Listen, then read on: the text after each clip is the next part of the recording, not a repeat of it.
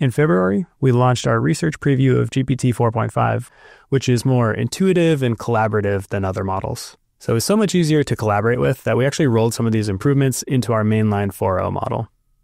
But the best way for me to explain it is just to ask ChatGPT to show me.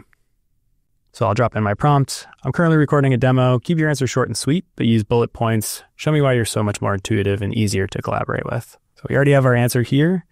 Looks like the main points I want to point out are a faster response time, much sharper reasoning, so there's fewer misunderstandings, and more natural language to make sure that things sound less robotic and are more relatable.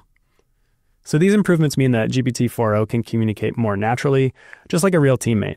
But let's double check why GPT-4o itself thinks that actually matters for your team. So it looks like we're already getting some pretty solid answers here too. Quicker, faster adoption from your team, so no special training needed, higher productivity, and then lastly, better collaboration. It's not just a tool, it improves trust and engagement. All in all, you get answers quicker without having to fight with the tool. So now let's see this in action.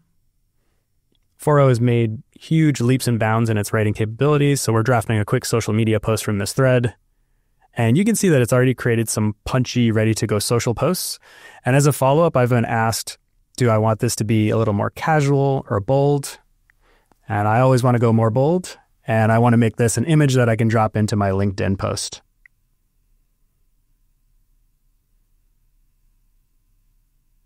All right, and there it is. So this normally would have taken our team much longer.